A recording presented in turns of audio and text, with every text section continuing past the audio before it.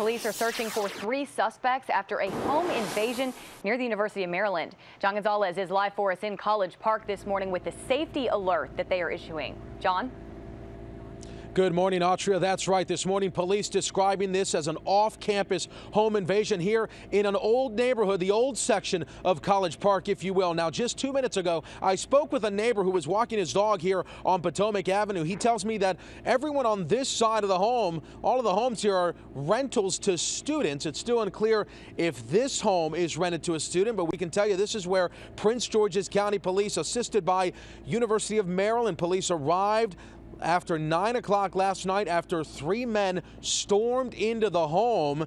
They were armed with at least 1 handgun, police say, and once inside, they announced a robbery. The person inside, again, still unclear if they are a student at the University of Maryland, handed over personal belongings. It does not appear the victim was physically harmed. Now, the campus is only about a mile from this road here, from this home, but we can tell you that directly on the other side of these homes here on Potomac Avenue is the metro station. Police will be looking at surveillance video from the station there to see if perhaps that's where these men fled, because police this morning say the 3 men fled on foot and the description's extremely vague. All they have to go on right now is 3 young black men.